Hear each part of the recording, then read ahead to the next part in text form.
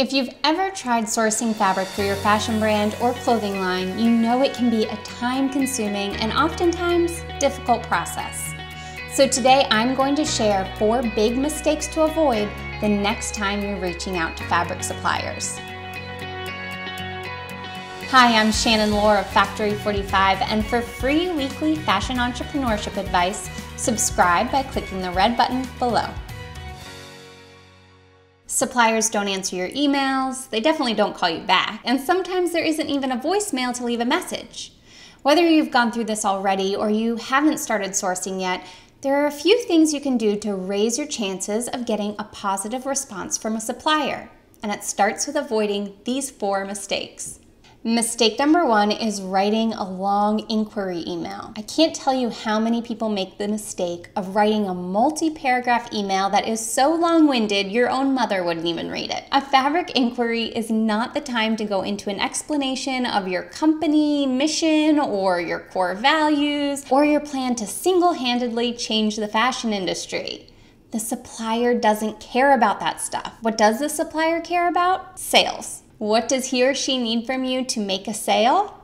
A very specific 1-sentence description of the exact fabric you're looking for. What should that sentence include? The fiber, the fabrication, the weight, and the color. The end. Yes, you can also include a hello and a thank you. Mistake number 2 is immediately asking a sales rep for MOQs and pricing. MOQ stands for minimum order quantity. In other words, the amount of one type of fabric that you're expected to order to meet the supplier's requirements. Of course, you need to know if the MOQ is attainable for you. Let's say 2,000 yards would be a bit ambitious when you're first starting out. And of course, you need to know how much a yard of fabric costs so you can factor it into your cost of goods sold and budgeting. But don't ask. When it comes to sourcing fabric, a significant part of the process is getting swatches in the door so you can feel them, put them in the wash, and compare them to one another.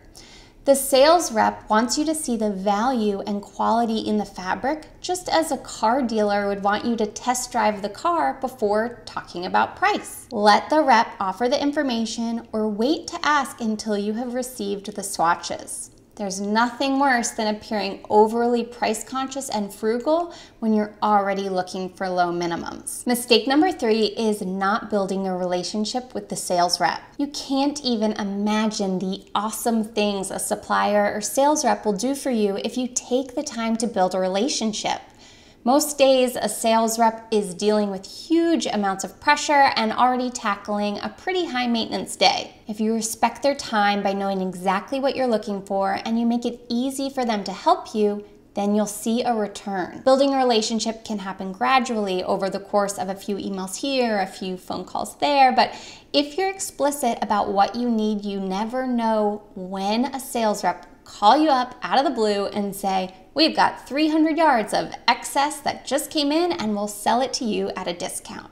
Mistake number 4 is not being persistent.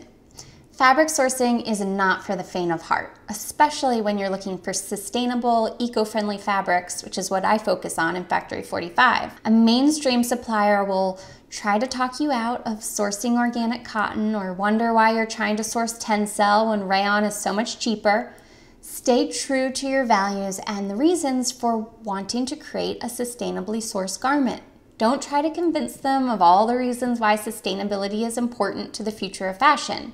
Keep looking, keep persisting, and don't give up until you get what you're looking for.